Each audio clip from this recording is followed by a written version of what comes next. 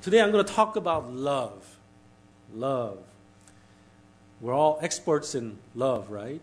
We know everything about love. Well, we'll find out. Today I'm going to share with you from 1 John chapter 4, verse 7 through 12. 1 John chapter 4, verse 7 through 12. Okay, let's read it together. 1 John chapter 4, verse 7 through 12. Okay, let's begin. Dear friends, let us continue to love one another, for love comes from God. Anyone who loves is a child of God and knows God. But anyone who does not love does not know God, for God is love. God showed how much He loved us by sending His one and only Son into the world, so that we might have eternal life through Him. This is real love, not that we loved God, but that He loved us and sent His Son as a sacrifice to take away our sins. Dear friends, since God loved us that much, we surely ought to love each other.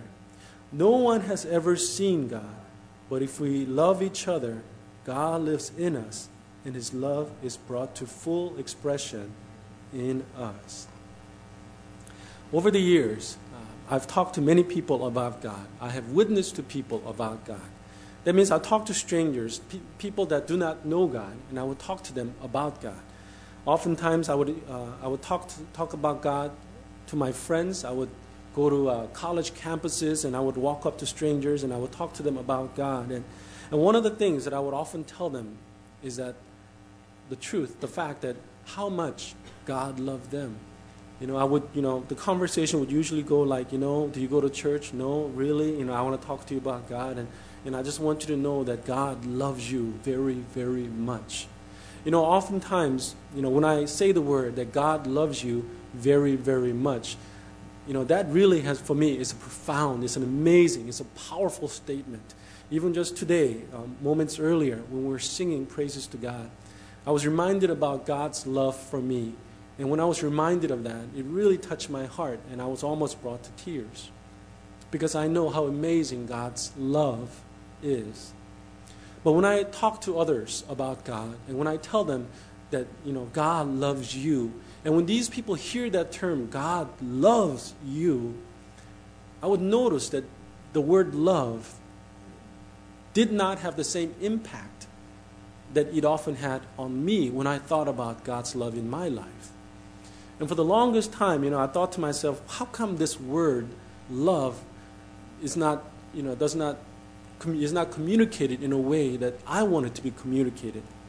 But then I thought about that, and I would talk to many people, and I came to realize that many of us, many people especially that do not know God, their understanding of love is not the same understanding of love that we have. I remember I was talking to a friend one time about God, and then he was in tears and he would tell me about his story, about how his father would always say he loved his mother, and yet, like once or twice a week, he would physically hit his mother. That was his understanding of love. One time I was talking to a young lady, and we really tried to talk some sense into her. And you've heard this a lot, is that her husband abused her. Her husband would hit her, and then, I would say, why don't you, you need to get away, because your life is in danger. And your husband, he needs to get his, mind straight. And then the amazing thing is she would continue to defend her husband and say, he's doing it because he loves me. Even when he hits me, he's doing it because he loves me. Amazing. I've been doing youth ministry for about 12 years, and I would talk to kids, and it breaks my heart whenever I talk to kids, and especially now in today's culture. I would talk to them, and they would always say, oh yeah, I have mom, I have my dad, but they're divorced. And that's not just one or two. It's just a lot. And I've come to understand that a child grows up, their understanding of love comes from their parents. The way they love each other and the way they love, you, the child. And so many children nowadays, they grow up, and their understanding of love is this. My father and mother, they love each other, but they always fight. My father and my mother, they love me, but you know what? they love me, but they got a divorce. And because they got a divorce, they don't, live with me. But they love me, but they don't live with me. They love me, but they only see me once a month. I even, one of our past church members, she shared with me about how her father and mother got divorced when she was young. And she still held that love toward her father, but then her father would often reject her and say, don't call me. I don't want to talk to you anymore. See, nowadays in our society, our understanding of love is not the same. It's not the same that we know. The same love that we know and we understand from God. In 1 John chapter 4, verse 7 through 12, in this passage, John beautifully tells us, gives us an example of what real love is. It is not the love that many of us have come to understand. It is very different. When God says, I love you, it is very different than the love that we understand. We've been disappointed so many times. We've been hurt so many times. I want to go back and mention another story. There are many people out there, when they hear about love, first thing that comes to their mind is the relationship they were in. I know so many people that say, this person said they love me, but then after about a few months, they rejected me. They cast me away, cast me aside. See, that is their understanding of love. You love me only when it's convenient for you. You will love me only for a short time, but that love does not last. But again, I tell you that God's love for us is not the same. God's love for us is the real love. It's the genuine love. And again, 1 John chapter 4, verse 7 through 12, it gives us a beautiful idea and the image of God's love towards us. It says, Dear friends, let us continue to love one another, for love comes from God. Anyone who loves is a child of God and knows God. But anyone who does not love does not know God, for God is love. God showed how much He loved us by sending His one and only Son into this world so that we might have eternal life. This is real love. Not that we love God, but that He loved us and sent His Son as a sacrifice to take away our sins. Dear friends, since God loved us that much, we surely ought to love each other. No one has ever seen God, but if we love each other, God lives in us. And His love is brought to full expression in us. There are certain words, as I was reading this passage, I kind of accentuated it by speaking a little bit louder. But in this passage, there are some principles that it gives us about what real love is. And I want to share those 4 things with you today. First thing that we need to know about love, real love, is that real love does not end.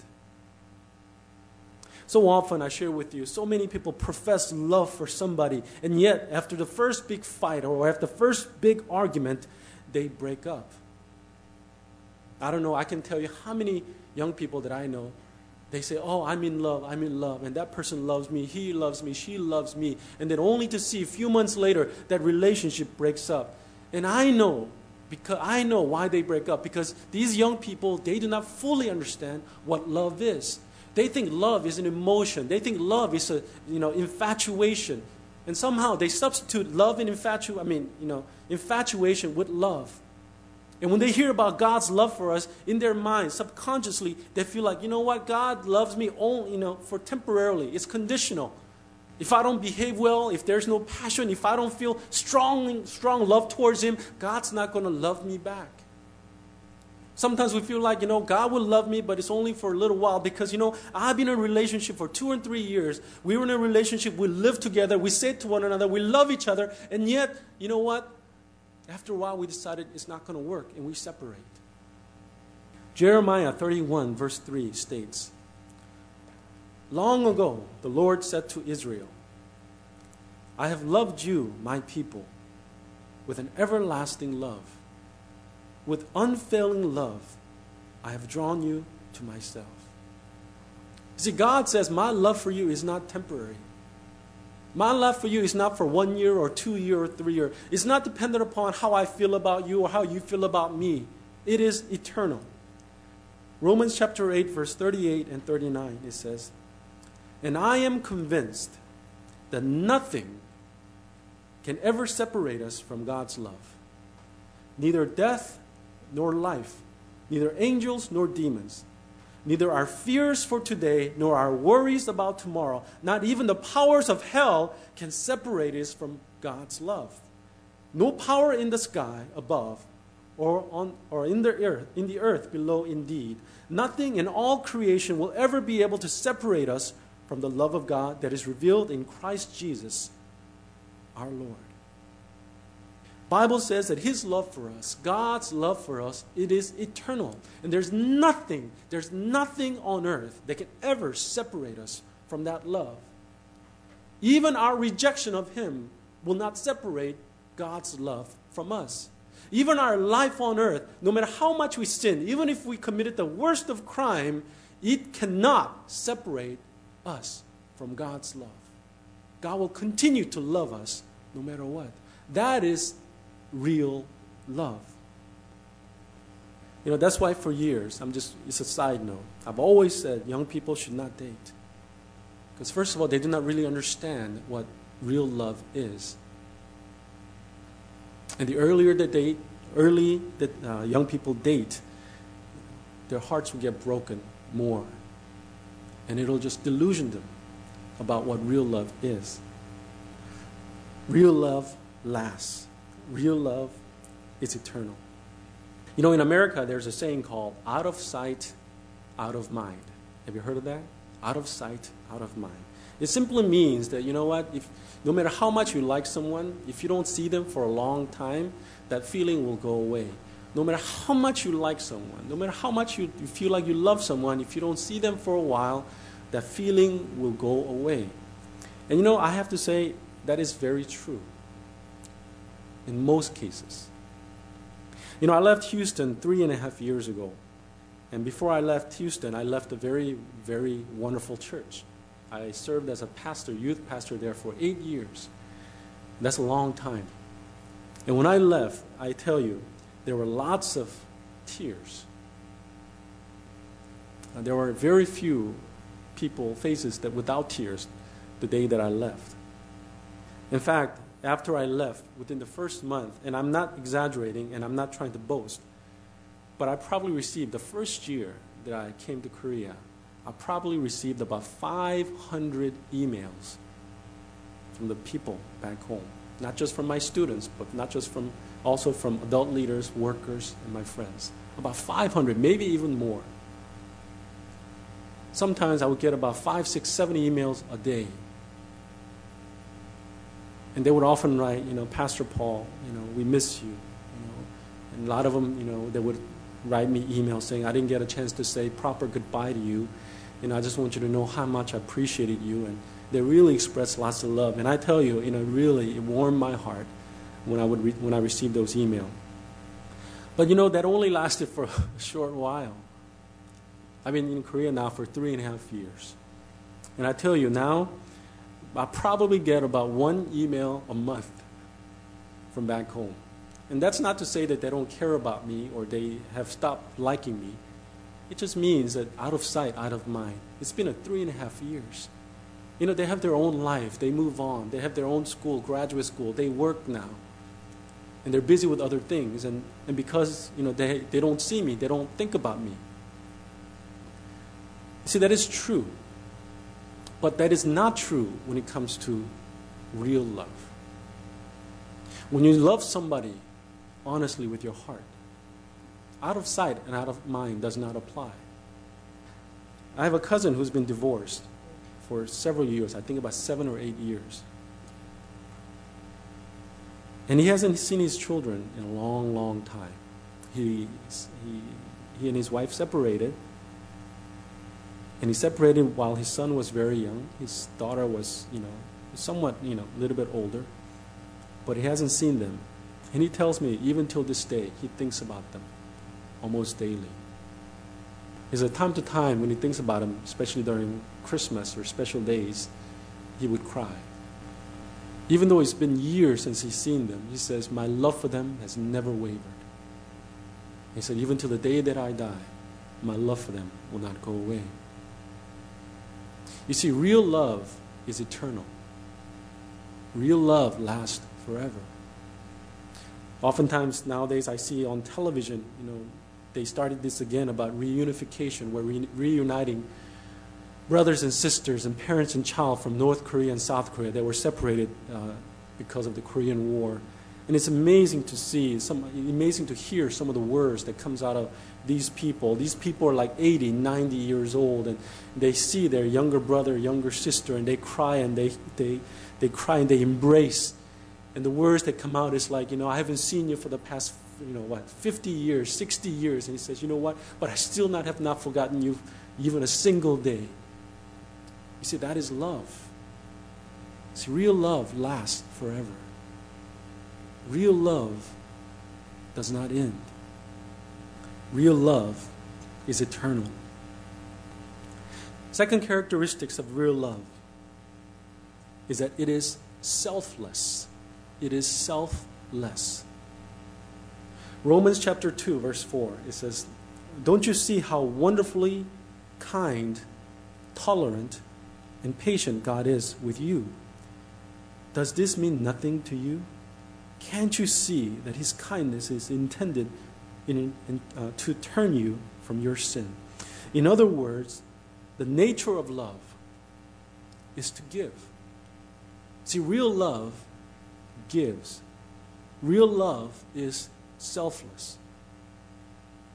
I'm a father and I'm a husband. And as a husband and a father, everything that I do, and I'm not boasting, I'm speaking for all the fathers and husbands here.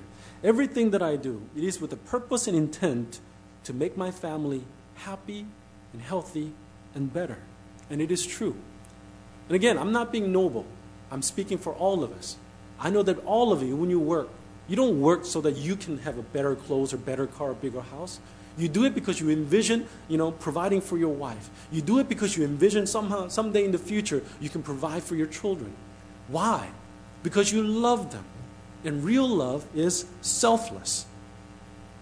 Sometimes after a long day's work, I come home. And I know that my kids, they won't leave me alone. They've been going to school and after school program the whole day. And when Daddy comes, they want to start jumping on my back, jumping on my shoulder. And then they want to go outside because they've been waiting for me. Because Mommy, she's been cooking and she's tired all day. So they've been waiting for their daddy to come. And when he comes, they want the daddy to come outside and play with them. Maybe walk to the Lotte Mart and come back and so forth. And I tell you, majority of the time I tell them, no, that is tired. But it is the love that's within me that tells me sometimes, I said, okay, put your shoes on, put your socks on. Why? Because love is selfless. Love is about giving.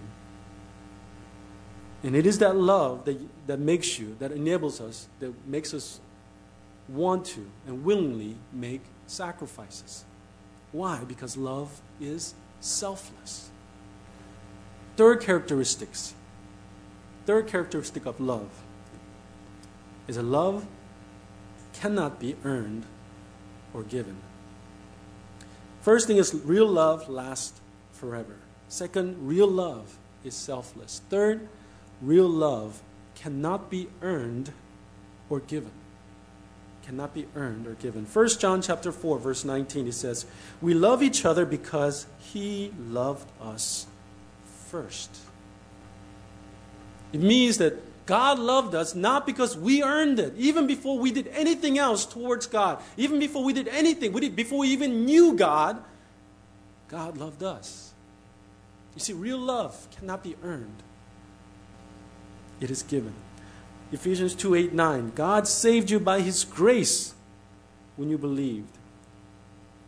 And you can't take credit for this. It is a gift from God. Salvation is not a reward for the good things we have done. So none of us can boast about it. I mentioned this before a long time ago. In America, there's a well-known pastor called Tony Evans. And I forever remember this because he said, he believes, he says, God gave us family because God wanted to give us an illustration of his love for us. Because when we look at the life and the relationship within the family, we get a glimpse of God's love, God's relationship towards us. And I agree with that 100%. Because when I look at my relationship with my family, I get a glimpse of God's love towards me. When we think about our children, do we love our children because they earned your love? Do you love your children because they earned your love? You're grinning because obviously the answer is no. Our children did nothing to earn our love. In fact, if we really want to examine it, it is just the opposite. If anything, they've done so many things for us, for them to lose love from us. They disobey us. They're disrespectful to us. They make mess. They spend our money. They don't say thank you. Come on. If anyone else in this world did that to us, do you think we would love them? Absolutely not. In fact, we would reject them. We would curse them. We say, I don't ever want to see you again. If people did that in our workplace, how would you react? You give them something, they don't say thank you. They don't appreciate you. They don't say hi to you. They disrespect you. You would not even associate with them.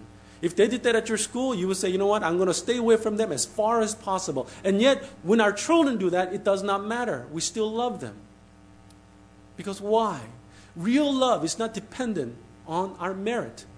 Real love cannot be earned. It is simply given. We love our children. Why? Because we chose to love them. Because they're our own. Simply because they're ours. And we have made a decision to love them. We have made a decision to say that they're part of me. See, real love is given.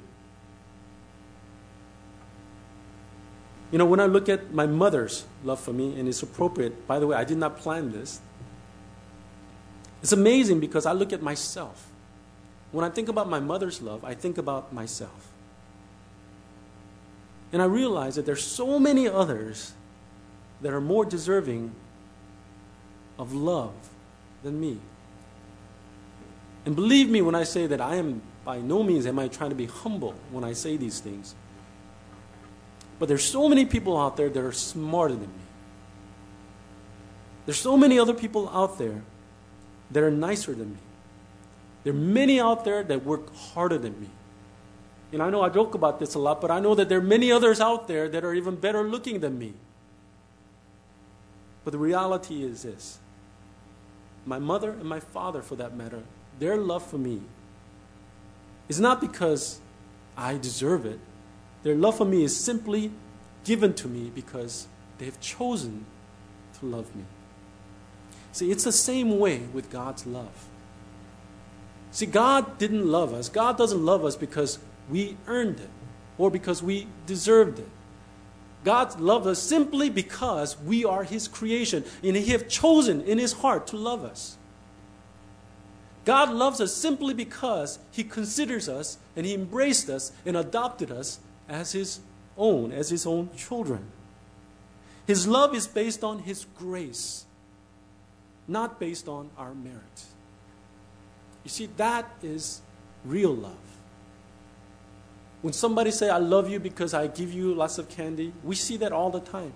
When I taught at the private school, a bunch of high school and junior high kids, they always say, I love you whenever I buy them food.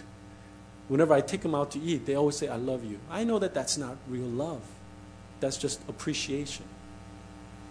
Because real love is not earned. It is not based on our merit. It is simply given. Real love is eternal. Real love is selfless. Real love cannot be earned, but it is given. And lastly, real love is unconditional. It is unconditional. It is not based on what we can or cannot produce. It comes from the heart of God. Something we all should know is that we can never reach a place, a man can never reach a place where man cannot be loved by God. Let me say it one more time. We will never be we will never reach a place, we can never be in a place or a time where God will not love us. It doesn't matter how bad, how awful, how terrible we are. It will never change God's love for us. Because God's love for us is unconditional. We can live for the rest of our lives until the moment that we die and say, God, I hate you, I reject you, and I curse you. We can do that for the rest of our days. Now, we will live the consequence of our rejection, but that will never change God's love for us, because His love for us is unconditional. God loved us first before we even knew Him. It is unconditional, His love for us. God never says to us, I love you so that you need to do this or that.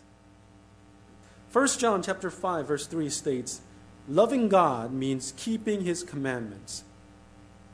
And His commandments are not burdensome. What it says here is that God's love for us, God loves us no matter what. And all the things that we do for Him, it is not out of guilt or payment, but it is simply out of love. So many people out there in the world, they're confused about God's love for us and our love for God. They see many Christians going to church on Wednesday night, on Sunday, and maybe Sunday night service. And they go to the small group meetings on Friday. And they see many Korean Christians going to church Saturday, Sunday, every morning for the morning prayer. And there are many people out there, they think, they're doing this because they want to earn God's favor. That is just not so. They see many Christians, they come and they give, tithing. They give 10% of their income to God. And they say, why are they doing it? They're doing it because Christians, they want to earn favor from God.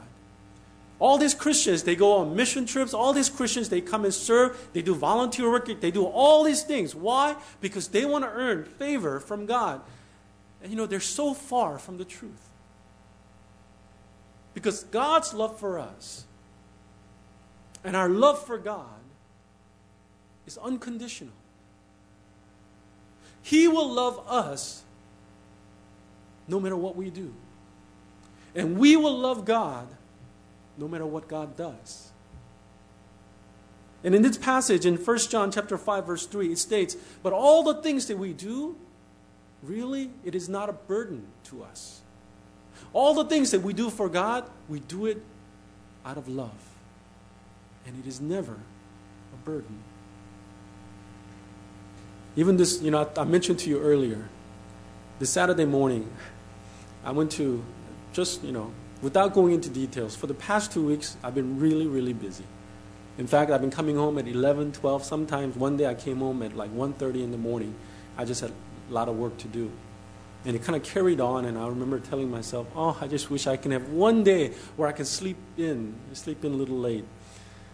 And then this past Thursday or so, I finished the work that I needed to do. And I'm like, I'm free. Now I can sleep, but I can't sleep in Friday because I have school. I have classes to teach. And then Saturday, I'm like, I can sleep in, but I couldn't because my mom is coming at 7 o'clock in the morning. And I had to go pick her up. I had to wake up at 4 o'clock. But I tell you this, when I went to pick up my mom, I called my brother about a week and a half ago to find out what time my mom was coming in. Because to me, it wasn't a matter of choice. It wasn't an issue. I was going to pick up my mom. Even if she came at 2 o'clock in the morning, it did not matter. Now, I wish she could come later, of course, but it did not matter. No matter what time she came, I was going to go. If I could go, I was going to go and pick her up. Not out of guilt, not because she's paying me, but simply because she's my mother, and I love her. My mother's love for me is unconditional. Our God's love for me is unconditional. My love for my mother is unconditional. When I spend time with my children, sometimes I have to say, maybe I do it out of guilt. Think I should have done more. I haven't played with them a long time. But in most instances, all the things that I do, the extra work that I do, maybe for extra income. The trip that I have to take, maybe driving all night just for my kids. Going to their taekwondo presentations, piano recitals in a small 24-pyong apartment filled with 50 people crunched up and having to listen to 20 other kids recital whom I could care less. But I'm doing all that. Why? Because I want to hear my son do that 2 minutes of piano recital. Why? Not out of guilt, not out of burden, but simply because I love them. In the same way, my obedience to God is never out of guilt. It's never out of love. It's never out of obligation. I serve God because I love Him. I obey God because I love Him. I give to God because I love Him. And I love others because God loved me unconditionally. You see, when we do things out of love, it is never a burden. It is only when we do things without love, it becomes a burden. I don't consider the things that I do for my family a burden. I remember a phrase that my brother said to me a while back. And I have to tell you, and I mentioned this before, that my brother is one of the most generous person that I know. And I'm not just talking about few people. I'm talking about everyone that I know in this world. And I met a lot. My brother, he put me through seminary. Basically, he gave me money every week, paid for my tuition, paid for my living expense. And I remember 10 years ago when I got married to my wife, we wanted to buy our first house. And, it's kind of bad, but I didn't have any money. But I know my parents, they didn't want me to live in an apartment, continue to pay rent like $1,200, $1,500 a month. So they were encouraging me to buy a home, and I knew, knowing my family, they were going to give me maybe some money, down payment. In America, in order to buy a house, you need to get a loan. You need to get maybe 5% down payment. You need to have a loan about 5%. So my loan, probably I needed about $7,000, $8,000 to get a loan for maybe about $130,000, $135,000 loan. And I knew that my brother would gladly give me that. But I remember when I bought the first home, my brother, he gave me $45,000. He says, Paul, Kimun, my Korean name is Kimun. He says, Kimun, here. I don't want you to have a high mortgage payment each month. So I give you this money to put on down payment. Of course, I refused him. I said, Hyung, I said, older brother, I said, Hyung, I only need about 7,000 or 8,000. Please don't give it to me. But if you know my brother, there's no way to argue. And I remember 3.5 years ago when I came out to Korea, my brother, again, before I left for Korea, he gave me a large envelope full of money. I'm not going to tell you how much, but it was a large sum. But even before he gave me the money, I had a feeling he was going to do something like that. So before he did anything, I went to my brother and I said, Hyung, please, don't give me any more money. I said, Hyung, I'm a grown man too, and I have money of my own. And I told my brother, Hyung, you're giving me money, and you're giving me everything, and all my life, you've always given me. And it's okay, it's enough. And I remember my brother's response. And he didn't say it any emotionally. He didn't say it, with a loud voice. He just said it as a matter of fact. He just looked at me and says, Kimun, you're my brother. I love you. I'm happy to do it. He simply said, and that phrase, he says, and he said it in English, he says, I'm happy to do it. And for the first time I realized, it just really hit me. All the things that my brother did for me, helping me, paying for my graduate school, giving me allowance, giving me payment for the house, down payment for the house, and do different things. I realized, and the way he said it, I realized for the first time, 100%, truly, he did it because he was happy to do it. You see, God, all the things that God's done for us, He's done it because, He was happy to do it. And because of that love, because of that relationship, all the things that we do for God, all the sacrifices, all the service, all the giving. I do it. Sometimes I don't want to say it's easy. It's not. All the things that I have to do for church, it's not oftentimes easy. And the giving of money is not oftentimes easy. Sometimes I think about the things that I can do. But in the end, I think about God's love for me. And then when I do these things and when I give to God, simply in my heart, I look at God and in my heart I say to God, God, I'm happy to do it. You see, the love that God has for us is unconditional. And we as His children, because we receive that, we try to love God back in the same way, unconditionally. All the things that God does for us, I realize that He does it because it gives Him great pleasure. And all the things that I do. All the things that I do for God, I do because it brings me great pleasure. You see, this is real love. It is not a love that ends after 3 months. It's not an end. It is not a love that is, because it's given because we deserve it. It is not a love that, hoping that because I love somebody, it's going to come back. It is totally selfless. It is a love that is totally unconditional. And for those of us who are Christians, we understand this. That 2,000 years ago, God demonstrated this real love on Calvary. When God chose to become man in the person of Jesus Christ. And He chose for no reason other than His love for us. He chose to suffer a humiliating death. Death for our sins. Simply because He loved us. So next time when I say to you, God loves you, I want you to know that love is the real love that I talked about today. And next time when you tell someone that God loves them, pray that someday that they will truly understand that the love that they understand is not the same that the love that we're sharing from God. It is the real love. It is real love that we're sharing. Let me close with one final passage. An enduring passage that we all know. John 3:16. For God so loved the world so much that He gave His one and only Son, so that everyone who believes in Him will not perish, but have eternal life. This is real love.